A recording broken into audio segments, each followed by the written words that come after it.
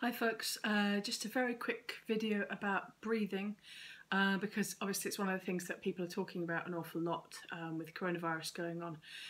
And it's also a thing that I'm seeing in a lot of the people I'm treating online. So let's go back to the beginning. We've got two real modes of operation in our bodies. We can be in sort of fight or flight, which is where our sympathetic nervous system is really upregulated and everything's, crazy and wired. Or we can go into rest and digest mode, which is the parasympathetic nervous system taking over.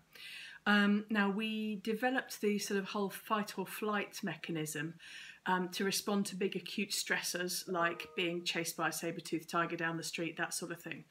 And it's designed to cope with acute sudden stressors that come on quickly and go away quickly. So we get an adrenaline spike and then the spike drops and we go back into rest and digest.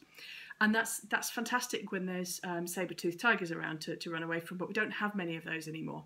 But what we do have at the moment is one giant constant stressor, and that is the whole coronavirus situation. So a lot of us are spending our entire lives at the moment in fight or flight, as though we're constantly being tracked by a tiger, and we're never really dropping down back into rest and digest. As a result, what I'm seeing with people who I'm seeing online is I'm seeing a lot of mouth breathing. When you mouth breathe, you take a lot more air in, so you breathe faster, your heart rate goes up, you have more adrenaline in your system, you tend to breathe from your shoulders much more, so I see people breathing like this, and it's a lot more stressful. When you breathe from the diaphragm, it's much easier to get the oxygen into your system, and everything's just slower and calmer. The other thing about being in fight or flight the whole time is that it really doesn't help because you're much more sensitive to pain when you're in fight and flight, and it really doesn't help when the best thing that you can do with your body is to relax at that point. So we need a strategy to get out of fight or flight and into rest and digest so that we can reduce the heart rate, reduce the adrenaline, reduce the muscle stiffness that goes on with it all, and relax more easily. And this is really important. Thank you, Feta, my dog's whinging, to help us sleep and recover and move better. So the first thing I'd like you to think about is breathing through the nose. So if you just start to breathe through the nose for a few minutes here, shush. The air that you breathe through your nose is warmer, so it's a bit easier on the airways. There's also a bit more resistance than there is if you're breathing through your mouth, so it slows down your breathing rate, slows down your heart rate, and reduces your stress levels. So the first thing I want you to do is just put your tongue on the roof of your mouth, just behind your two front teeth. And then just let your jaw, so shut your lips, just let your jaw be open slightly behind your lips. And that should really be the resting position for your tongue whenever you're not talking and not eating, obviously.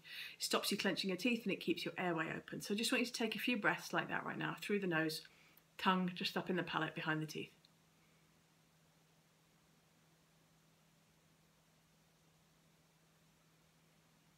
And that's great. And now I want you to make it even more efficient, because the most efficient breathing is very quiet and gentle.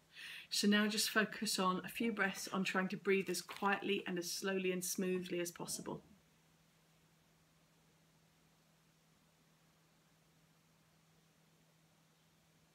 And if you shut your eyes, you'll feel that automatically your diaphragm is starting to move better.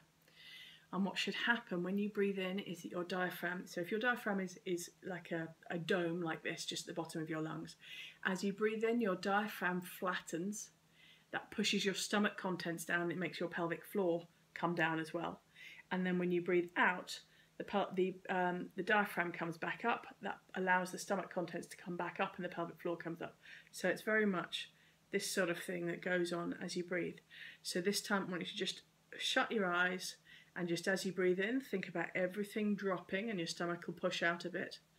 And then as you breathe in again, everything will lift. And as you breathe in, everything will drop. And you breathe out and everything will lift. So if you just shut your eyes and start to feel that, then your body will automatically move more into rest and digest. And then tomorrow we'll talk a little bit about that in different positions.